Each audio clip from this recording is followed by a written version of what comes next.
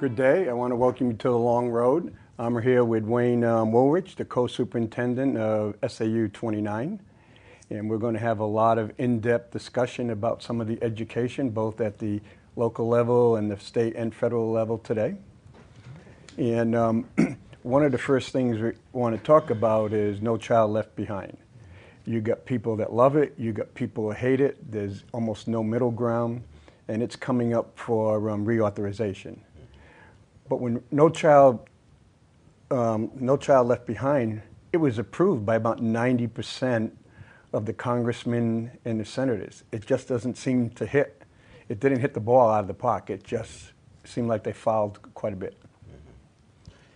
Well, it's true. It was co-authored by Senator Kennedy and Senator Gregg, and was enacted in 2002 under a great deal of fanfare with high expectations that this legislation would really move the United States into one of the forerunners again in public education. A generation ago, we were number one in the percentage of students who went on to college and graduated from college.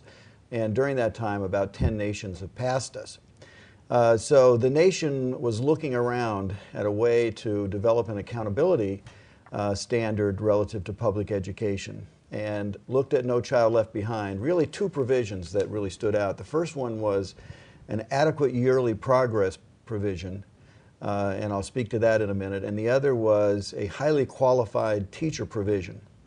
The issues as you go back to find out how this legislation, which was so sweeping, emerged, you have to go back to the individual state cases that were much like our Claremont case in New Hampshire in 1997. Those are cases where it was determined that the state had the obligation to fully fund an adequate education, and that an education was a fundamental right of every citizen, and it was compulsory, and therefore states had to fund public education as each one of these cases was determined in the various states. As part of that conversation, states said, well, if we're funding education, it was clearly there embedded in their constitution that they needed to fully fund, that there were these huge inequities, whether you're talking about California, Texas, Kentucky, where this whole thing started, Tennessee, on and on you go right on through to New Hampshire. You'll find that there are huge inequities. I'll argue, and we'll speak to this later, that New Hampshire probably had the greatest degree of variation, but nevertheless, because of these inequities, as these cases came through, it was determined that if the state was going to begin to pay the fully funded part of adequacy, that they would have to find a way to make sure that the money they were spending was actually procuring the result that they had hoped for. And to do that, President Clinton, under the Goals 2000, began with kind of a standardized assessment at grades 4 and 8 to determine where states were relative to some common standards. That sort of percolated into other conversations, beginning with Kentucky, Tennessee, California, and then Texas around 2000, where the states began to give assessments that were more public than state assessments like the one that we had, the NEAP assessment in New Hampshire. And what happened in Texas around 2000 was the then Governor Bush really became very enamored with some of the successes or gains that he was seeing in the state of Texas, and brought Rod Page, who became the Secretary of Education, and then Governor Bush, who became President Bush, and as his the first real part of his presidency was to move this legislation through Congress, and he did so with the help of Democrats and Republicans, because both sides felt that the United States was not competing, that there were things that we needed to know about our education system. And since the 1984 Nation at Risk report under President Reagan, there had been a loss of some of the credibility that had been really a foundation of public education in America. So educators like myself welcome the opportunity to prove some of the value which is hard to prove when every district and every state has a different type of assessment model and it's not fully reviewed. So, there are some real positive possibilities. There were a couple of things that were considered to be sort of flaws in the design. The first was that the legislation came with a price tag of about $577 per student. This was according to the New Hampshire School Board Association. And a revenue stream of about $75 per student. So with about a $500 shortfall for each student and no way to, magically generate that revenue, it created quite a bit of consternation in the education community, among district voters, our taxpayers, who said, we have to cut this somewhere else. And we never get competing interests where those things happen so quickly. I mean, this was enacted almost overnight, that there were a lot of opponents in addition to the proponents. And so the debate shifted quickly from all of the wonderful things that could happen as a result of No Child Left Behind to here are some things that we're losing because of No Child Left Behind. Music programs, for example, were falling by the wayside in many of our communities. In SAU 29, I think we've been very fortunate that we kept intact most of the things that really are part of that whole child experience that we feel that are extremely important. But nevertheless, we had some very difficult times. One of the issues, we had about 35 teachers at the middle school, for example, who didn't meet the highly qualified teacher status.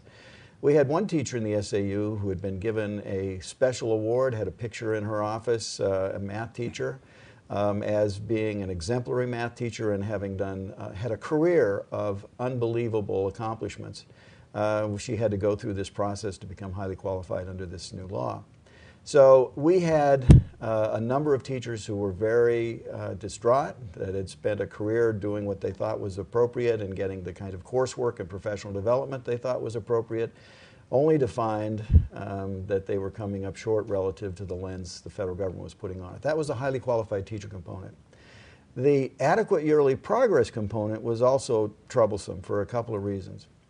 The first reason was it really narrowed in on two groups or small subsets of the population in New Hampshire that had quite a bit of attention already.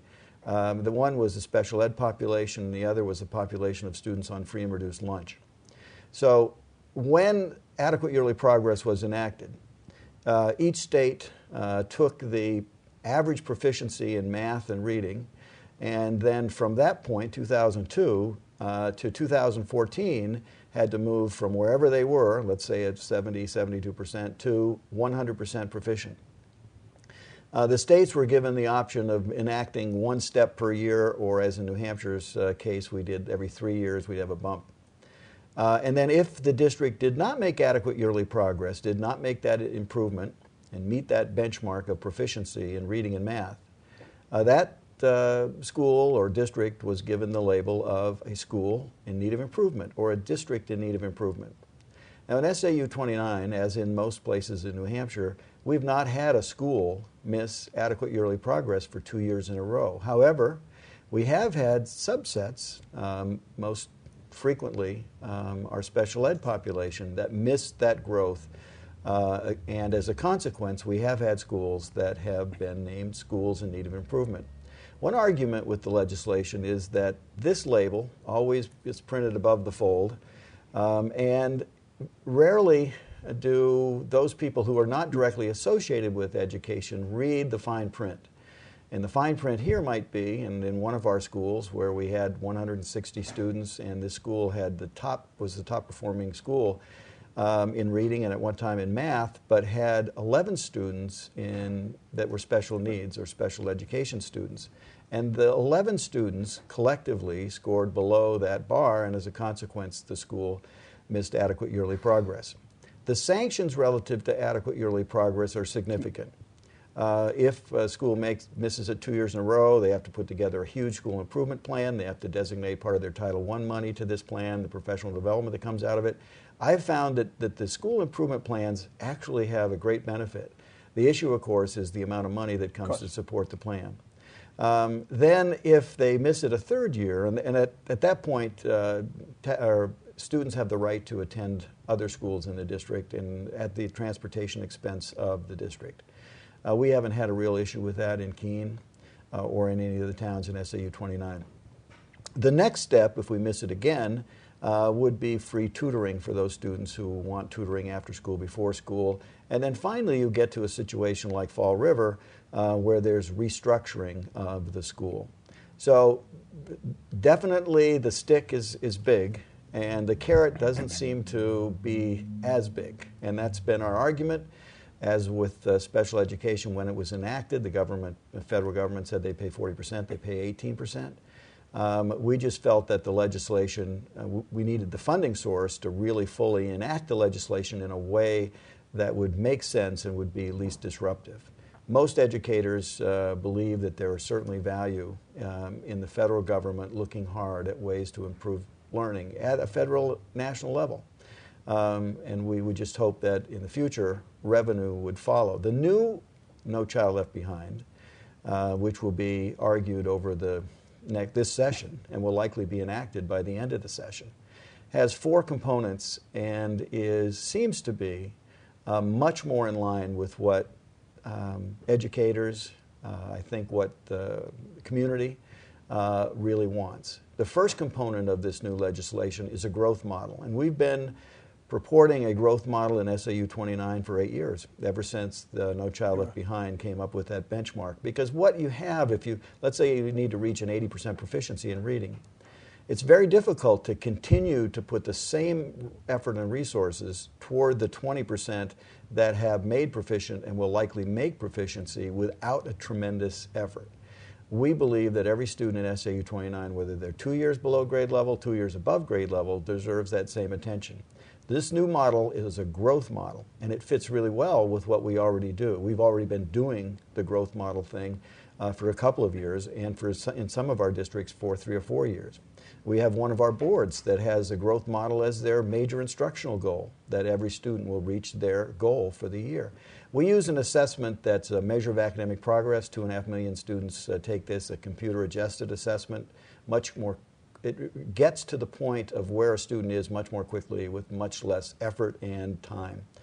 We give it in the fall right away, and we give it in the spring. Unlike the state assessment, the NECAP assessment, which is also very good, but the NECAP assessment, or New England Common Assessment Program, we give that test the first or second week in October.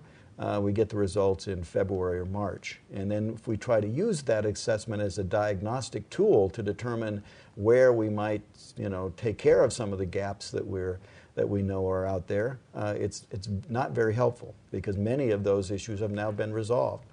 But the measure of academic progress, we get the results back the next day. We get the results back with a diagnostic tool that helps us determine unit and strategies and groupings. It also gives each student a target growth goal, where that student should be by the end of the year. Last year in SAU 29, 58% of our students made that target growth, and there was quite a disparity among schools, and we're just now looking into that disparity. There's many reasons that might explain it. But the reality is that's the growth piece that is now part of this ESEA, or new No Child Left Behind, and we applaud that. We've been arguing that that's a much better idea for a long time. There's also a parent communication part of this new ESEA, and that is where parents will be given more information than they currently have, that parents will be partnered in a way that they hadn't had to partner under No Child Left Behind. We've been doing that in SAU 29. Our teachers, when they have parent-teacher conferences, are now will be giving out their goal sheets and talking about where a student might get in reading and math. We've been doing as much as we could in the other subjects as well. We're now starting to do benchmarks around using professional learning communities. So we're there, or we're not there. We are ahead of that curve, and we applaud that effort. There's another piece that is really just focuses on poor performing schools. We don't have those schools that are in that kind of dire need. We do have 4 districts in SAU 29 that are districts in need of improvement, but last year every single one of those districts made AYP, and as a consequence, if we do it again and if we make it again in October, we will not have any districts in need of improvement. That's certainly our hope, that's our goal. But we believe that those 2 components. There's a college and career readiness component under this new ESEA. And that is very, very interesting, and you've read about it recently in the Common Core, which was adopted by 34 states now, which really is a national curriculum in math and reading. This is a big jump. But what it does is it allows the federal government, the Department of Education, to really determine which states are making the strides that they need to and which are not. In New Hampshire, we've always done well on national type assessments. We certainly we're 1 or 2 typically in the SAT. If you look at ways in which we compare, we typically do pretty well. But that's not, we're not about just trying to look better than other states. But it does give us a better idea, we think, of what the benchmark is. So it's not always in flux. And a state like New Hampshire that's decentralized, that doesn't have the resources to go in and remodel the curriculum every other year to match new research, we can benefit from these Common Core standards. And there's no, the reason that 34 states jumped in so quickly is because of Race to the Top funds, and I think we'll be likely talk about that later. But nevertheless, the ESEA, with that family piece, with the piece around the growth model, and then with the piece around the college and career ready core standards. The other piece of this, which you're going to read a lot about over the next couple of months, is looking at teacher performance. It's called the Leaders, Teachers, and Principals. And what this part of this law, which will be obviously the most controversial, is an attempt to look at teachers' relative value in regards to the way in which they teach to the grade level expectations. So, for example, if you've had a state assessment for 5 years, it's possible to chart that growth that teachers have in those classrooms, and there's obviously a disparity. There's some teachers who have had more success with some units than others. What we are doing, and the way we'd like to approach it in SAU 29, is through professional learning communities. If we have a teacher who's doing a great job in a particular unit, whether they're an almost new teacher or whether they've taught for 25 years, under our professional learning community model, that teacher reveals and shares knowledge and helps their colleagues move into that kind of level of proficiency on that unit. That's a way to get our collective resources together, using data, coming up with smart goals so that we know our students are making and our teachers are making that progress. If this happens quickly, if all of a sudden, as they are in Los Angeles here by the end of this month, they're going to publish growth for 700 teachers. If this happens too quickly, I do think the result of the kind of chaos that will emerge and the anxiety that will emerge will likely be counterproductive. So I just hope we can do this in a way that's sensitive to the careers and will give our teachers the opportunity to make adjustments where they need to make certain that we are doing the best job we can with the grade level expectations. Know that this Common Core that's coming will be the beginning of the national assessment. No Child Left Behind ends in 2014 in regards to the assessment. What will almost certainly happen in 2015 is a national assessment. And that assessment will not be based on the New Hampshire standards. That assessment will be based on the Common Core. So we're making huge changes in public education. We want to do it in a way that where we can prove our value. I just read an article, if I can just aside for a second, a New York Times article from July 27th, if you want to look this up. And it looked at 1,200 students, or 12,000 students, I'm sorry, in Tennessee, who had had exemplary kindergarten teachers. And then looked at where they were in their 30s and determined the value, if you looked at the amount of additional money these people that they were making, not that that's the only measure. I mean, there's also health, these people are more likely to invest in retirement programs. There are a number of other variables, but was $320,000. So if you were to strictly use, financial value relative to the kindergarten teacher, you could say the kindergarten teacher will add about $320,000 per year based on an average size classroom. Now, this information was surprising because educators knew that kindergarten teachers had a huge impact on where students were in primary grades and even through some of the beginning intermediate grades, but then that sort of fell off. What educators didn't realize is that some of the skills students learn at very young relative to how they interact with others, the way in which that kind of protocol around relationship building is developed at that age, has huge consequences later on. Those are sort of some of the things that are emerging from research that is much more clear thanks to national accountability measures. So we applaud those. We love seeing the kind of the meta-analysis of all of the research that's been done in education now more clearly focused because of some of this accountability. So I think the new ESEA is a much better model than the old No Child Left Behind. I believe much like No Child Left Behind, it'll be in the implementation. If this law is implemented without any funding source, it will be difficult, and there will be some confusion, and maybe from out of the result there'll be the Phoenix principle. But I would like to think that we can do this in a sensible way, honor the dignity of our employees, of those people who have committed their lives, to improve student learning. So that's where we are with No Child Left Behind. I'm sorry it took probably a little more time than you wanted, but there's a lot to that legislation. A couple of quick comments on No Child. When you talk about the national standard, Yeah. we have a lot of states, we'll pick on Mississippi and North Carolina, they're showing remarkable improvement because instead they said now, for example, use a baseball analogy, if New Hampshire you're doing well and your guy starts at third, he has to go home, but Mississippi says all you have to do is get to second base to score a run. Mm-hmm. So right now, each state is really playing the rules. There's really no standard, Right. And that's really unfair. Some of the other stuff on No Child, people hate testing, and my bias, I'll be upfront, is about testing.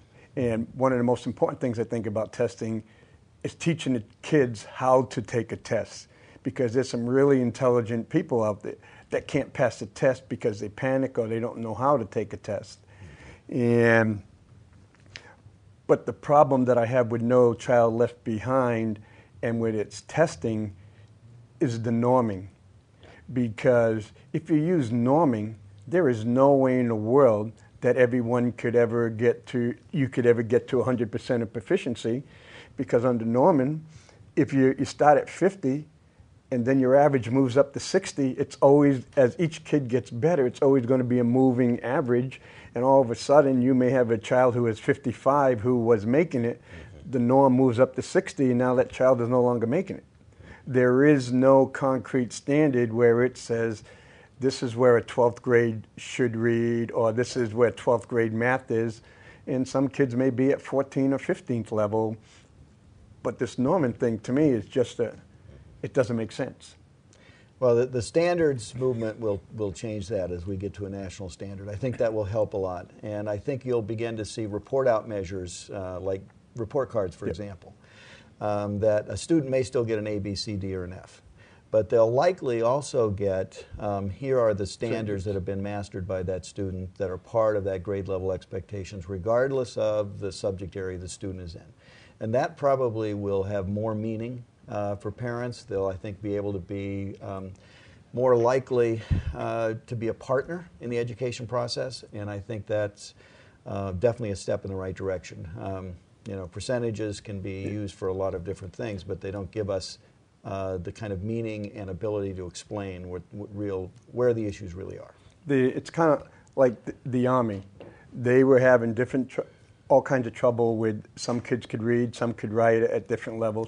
So they created a go, no, go book. Right. Every service member, every soldier got a go, no, go. So maybe you're outside doing something, you're the teacher, and you say, oh, PFC Jones did this.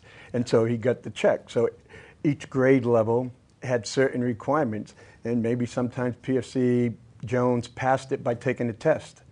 And so isn't it part of what we're doing now on some of the individual learning plans? There's people are going to get credit for accomplishing things. It doesn't necessarily have to be in the classroom. That's right. And I applaud that type of professional development.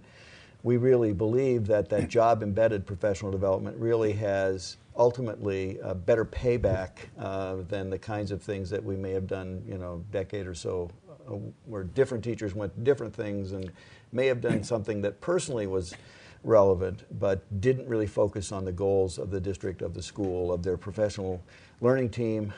So this will be, I think, a better model as we move forward. Because what you're talking about, each one has a standard, and I just got this article from Keene Sentinel this week. This was an interviewer at William & Mary's.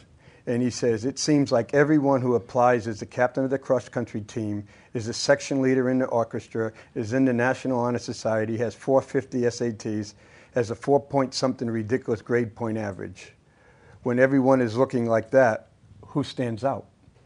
And so if you have this standard of go, no go, mom says, oh, Johnny's got a 4.0, but if it goes in and says Johnny's only met 60% of the requirements for that grade level, then you would expect mom to be coming in to the principal and saying, what gives? And even though grades are, I believe grades serve us well, they're not nearly as valuable as an indicator of student performance as some kind of a benchmark that relative to standards. So that will tell, and it's not just about allowing a student to get into an institution, but it's making certain that there's a match, that the student doesn't go in and then fail quickly, but rather that there is a well thought through match of an institution that's in line with the student, and therefore the student can succeed and move forward and graduate. Before we get ready to go to our little short intermission, I went to Jeb Bush. He's the CEO of Excellence in Education. To me, it's really unbelievable. He brings people from all spectrums. He doesn't worry about politics. He worries about individuals who want to improve the kids, plain and simple. He wants us not to compete against state. He wants us to be able to have an education that can compete against the world. Right.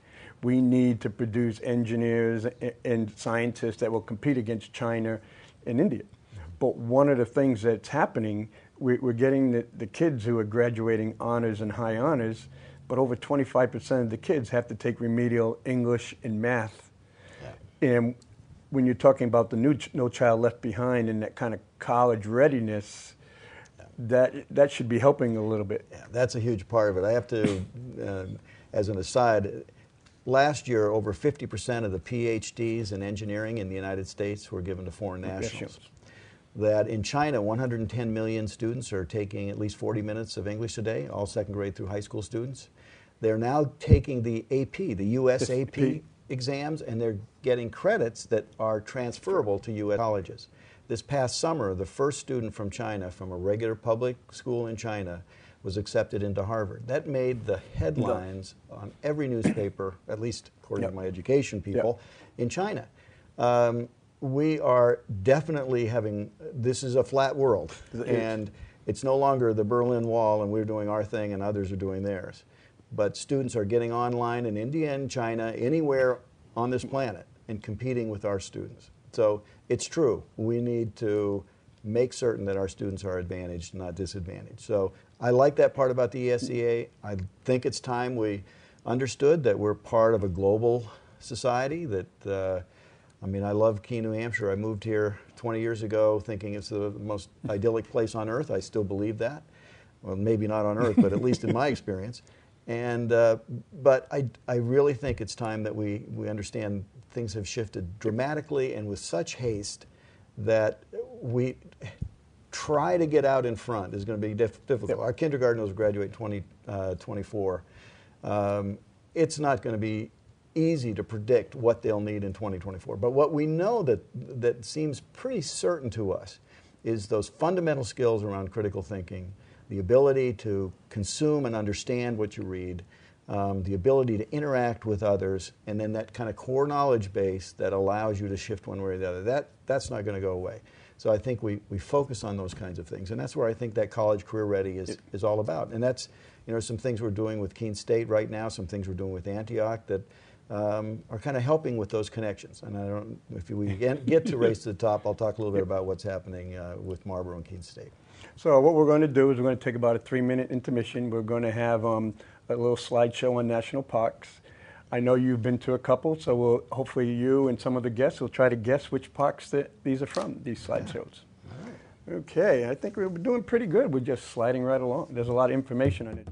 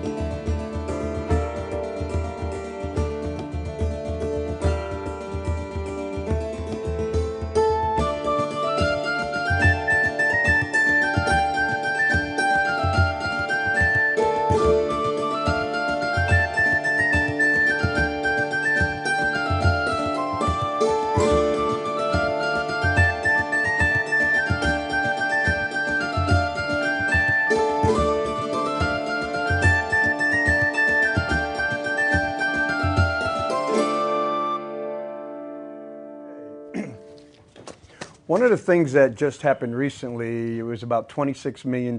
Congress came back to approve, not 26 million, $26 billion. And part of that was to pay for unemployment, and the other part was to pay for teachers. Right. And each state was getting a proportion of it. And I've been reading this article in the New York Times.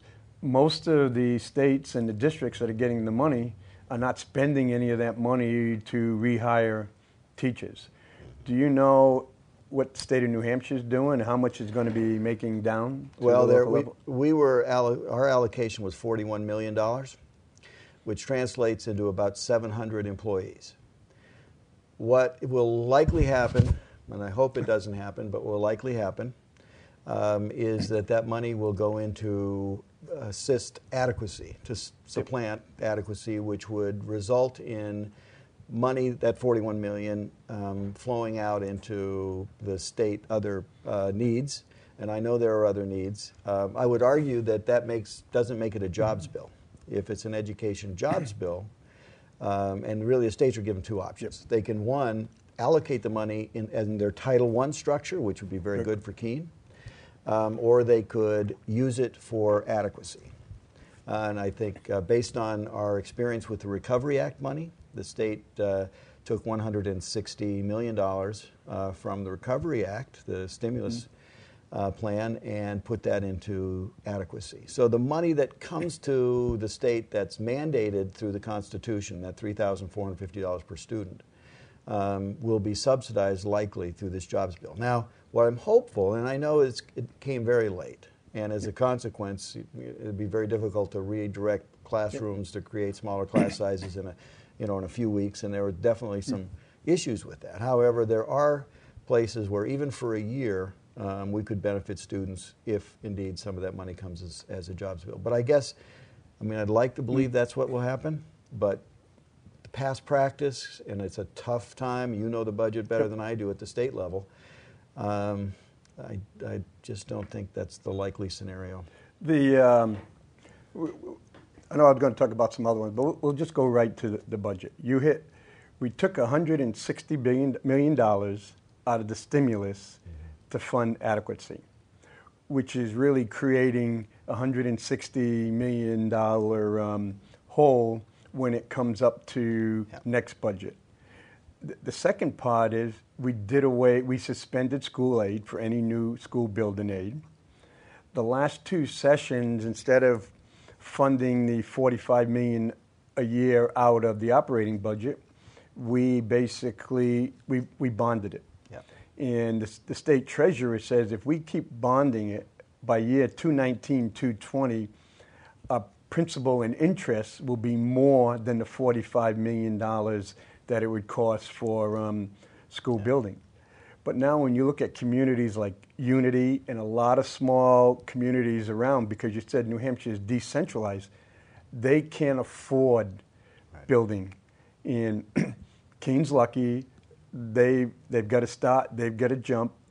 I personally don't feel really comfortable that the state is going to honor its commitment for the next 20 to 25 years. I would like to think they would, but looking at the numbers, it is really tough to think they're going to honor that. If they don't honor it, that's going to have a negative effect on the Keene taxpayers. But the way it's going, adequacy, I don't know how we're going to come up with it, but adequacy won't be adequate because you can't fund an education on $3,400. To me, it's all insulting, laughing, and say, hey, we designed an adequate education and it only costs $3,400. You just can't do that. Right. And that's a huge dilemma for folks in New Hampshire. The state passed down a lot of these costs late after we had already passed our district budgets. Catastrophic aid, for example, will likely be around 60% of fully funded. Instead of the 80%. Yeah, we were told to budget 80, so that's several hundred thousand in Keene, for example. The retirement, it's another 5% that the state has passed down. They've gone from 35 to 25 in 2 years. It sounds like they're going to continue. And the building aid is very troublesome. I've been dealing with the Unity situation. They thought they had some special ability to get building aid because of their safety concerns, but as it turned out, the Attorney General last week denied that application. There is no building aid, basically.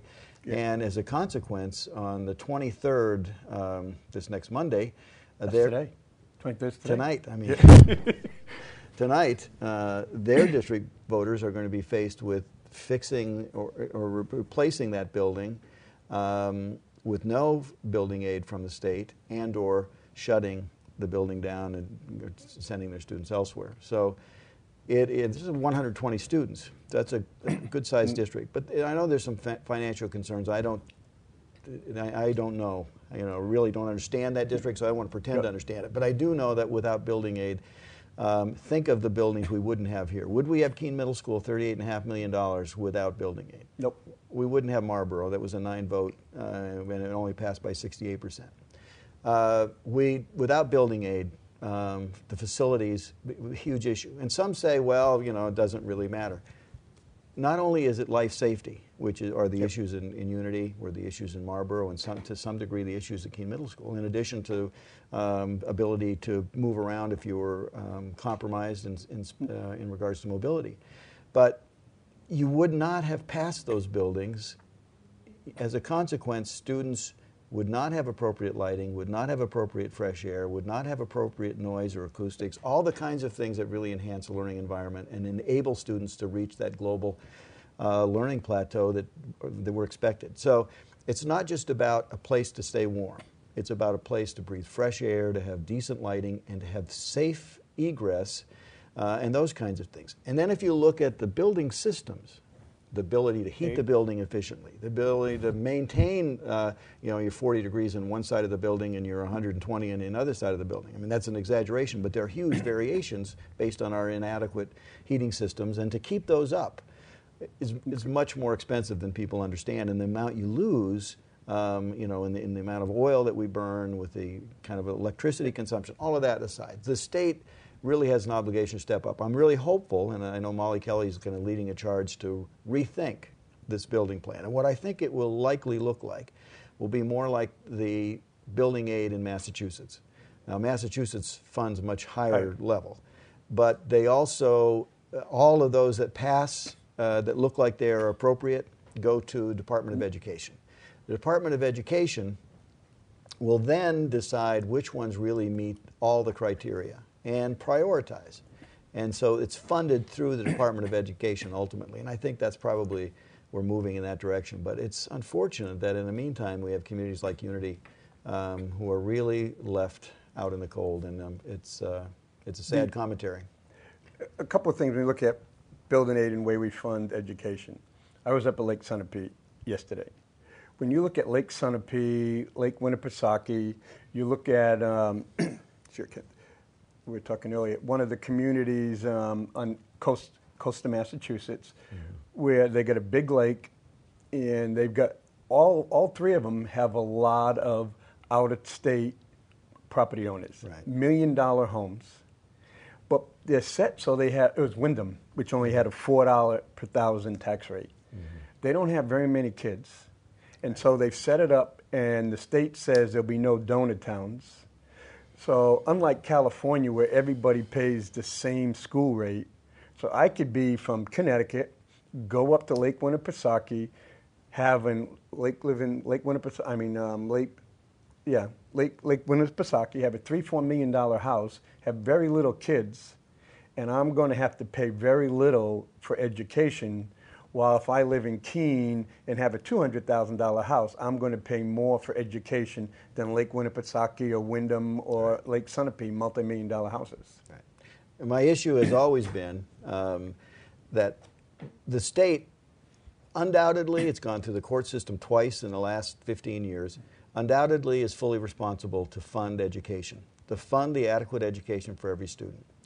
So it's a little like asking, let's say the jail, because we had that recent experience. Let's say we go to the people in Chesterfield and say, well, your level of funding for the jail will be this, and the people in Keene will be that, and Marlboro will be that.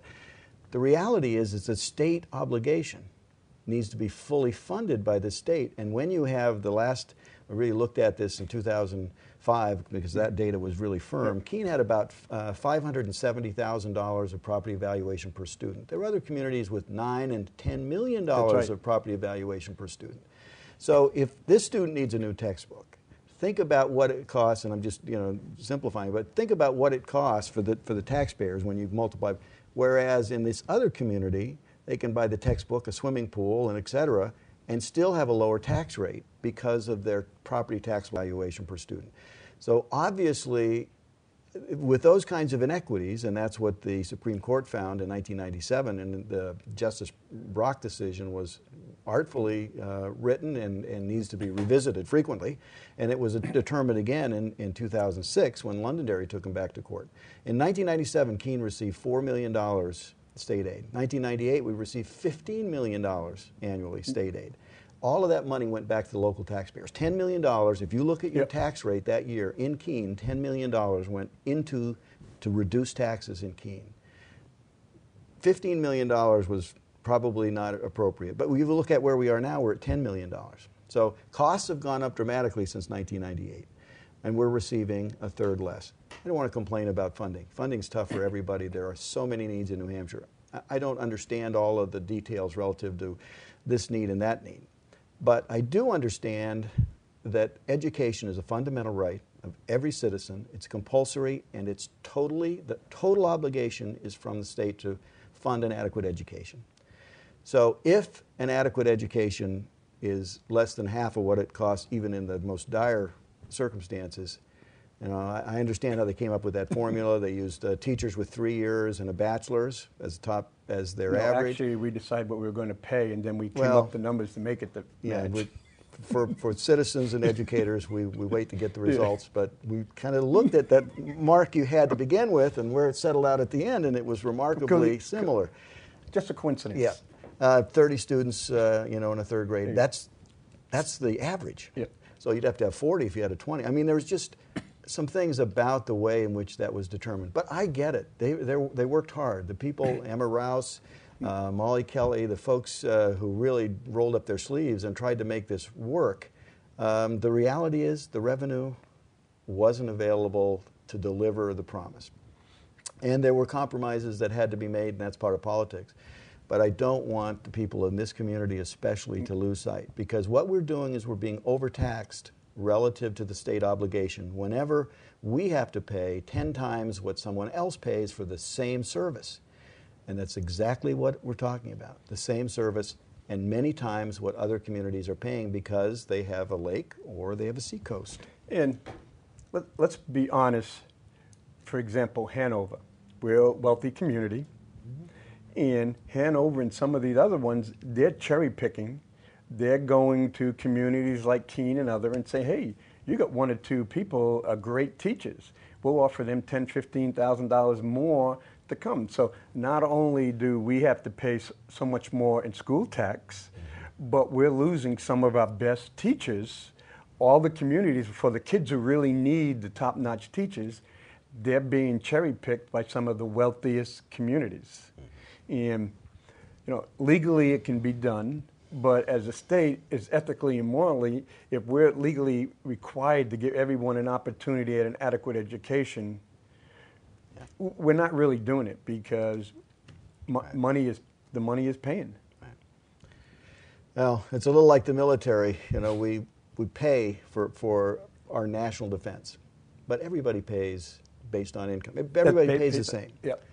It's no different. Education is a state obligation. Everyone should pay the same for that obligation. I understand if you want to have a swimming pool in you'll pay for that. If you want to have a program that's way above and beyond, you need to pay for that. But that adequate level of education that supports those communities that have 40 or 50% of students on free and reduced lunch needs to be the same adequate level of education that would support those communities that have 5 or less percent of students on free and reduced lunch, with a huge reservoir of capital, to tax. So we need to get that a little. I think that's important for us in Keene especially, and in Marlborough, in Swansea, not to lose track of that, because we are being overtaxed based on that principle. And sometimes I've been known to I guess the rumors is that I sometimes get too outspoken or whatever. When I was up at Concord, And I'm looking at this stuff, and I told him I hated the word adequate. If I was going to go for open heart surgery, or if I was going to have a builder to build my house, I don't want an adequate surgeon. I don't want an adequate builder or an adequate electrician. I want someone who can, like we were talking earlier, be able to compete against the Chinese, the Indians at the world level. Adequate means you're always going to be way behind watching other people take off. The chair of the House Committee of Education defined it and was told that she was kind of given direction to define it this way: 1 iota above inadequate. And that was the definition that they took off. They had to obviously move there for the court case. I don't know what an iota really means, but my guess is it's a fine, fine, fine line. You're still sitting in, you can get into the ballpark for the cheap seats, but you're not going up front. Right. When I was stationed in California, California decided an adequate education was that any kid, no matter whether in the desert, the high inland empire, whatever, in a city, they would get an education that would make them qualified to attend any one of the junior colleges. And so you could go to junior college in California, come out as an RN, a policeman, fireman, licensed plumber, whatever. And so to me it made sense. It was plain and simple. And they put in their book, you need to take all these courses and pass them to qualified. So they funded that. I lived in Irvine. Irvine says, wait a minute, you know what? We don't want our kids to go to junior college. We want to go to Stanford and Cal Berkeley.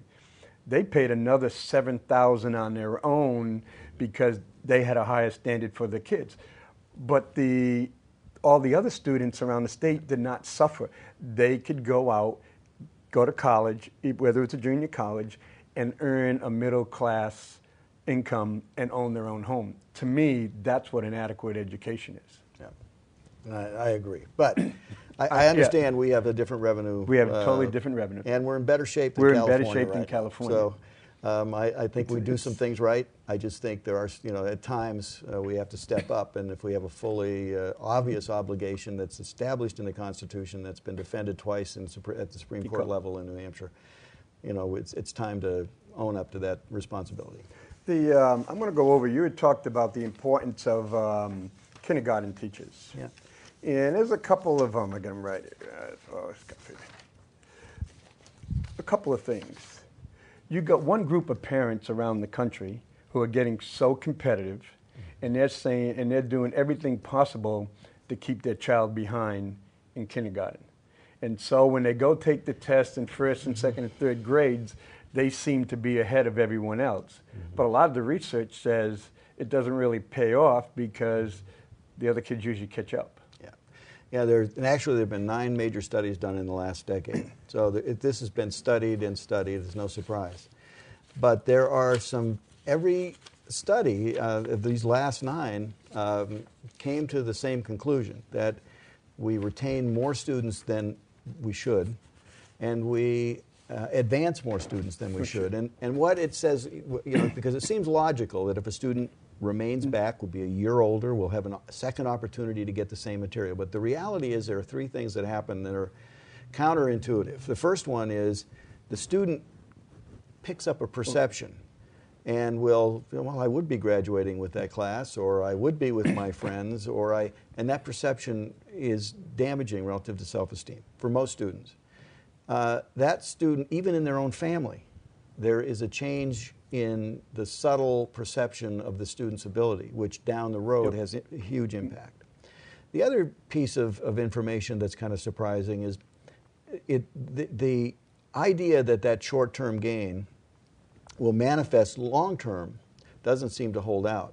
That, in fact, bringing a student through a second year of the same curriculum, sometimes delivered in the same way, can kind of cause a downshift of the students relative to they're being challenged. Well, they're not going to be as challenged as much. Is that a good thing? Not likely if you look at brain growth and development. So you're losing that challenge. The only way that I would recommend a retention is if there is a different way of instructing, which frequently means differentiation, where that student is not getting the same material in the same way for a second year. That really doesn't advantage that student. And in the if you look at dropout rates, if you look at social ability or inability to interact and become successful on a social level, those are areas you really need to look at. So I would caution parents, if you're thinking about retention, if you're thinking about advancement, look at the research that's been done. It is counterintuitive, but it's compelling, and the analysis is now over 3 and 4 decades. Maybe you have an outlier, and if that's the case, we make that work. But you really need to think hard about that, because what you think are the advantages typically are not. Since we're talking about the kindergarten ones and retaining them, I'm going to give you a real hard one. I've been doing a lot of research, and one of the things that really scares parents is sexual activity in the school, especially the middle school. But a lot of the research says that sexual activity has nothing to do with the grade, it has to do with the age. And now we're having some kids who their parents don't start them in kindergarten until 6th grade, and then they keep them back a year. Now all of a sudden, especially if you're a boy, will be sexist. Now you're in middle school, and all of a sudden you're 2 years older than some of your peers, and the hormones and all this other stuff is coming on. And you may think is that kid is a 7th grader, but in actuality he is the age of a 9th grader. And it's exacerbated by the fact that the age of puberty continues to decline. So it's hard to establish a program where students will be really thinking that through. If you look at the way in which our middle schools work, we teach differently relative to that age group, because we understand there's attention issues that are being pulled. So we build on that peer group and use the peer group kind of cooperative learning more, because that's where their motivation is. And so you're kind of losing that sync if you do that. And we covered a lot.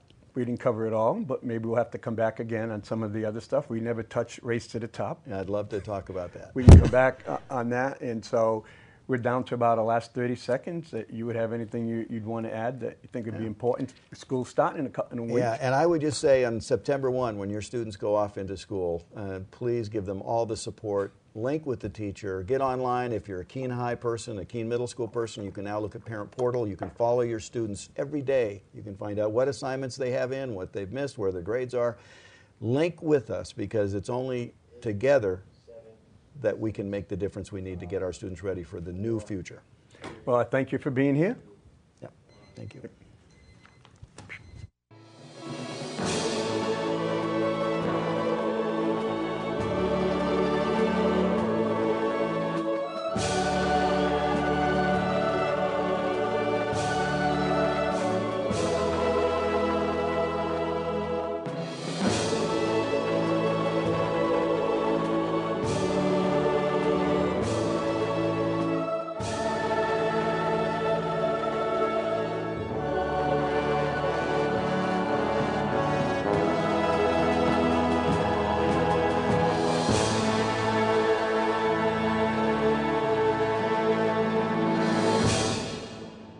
Refreshments provided by G. Housen Distributors.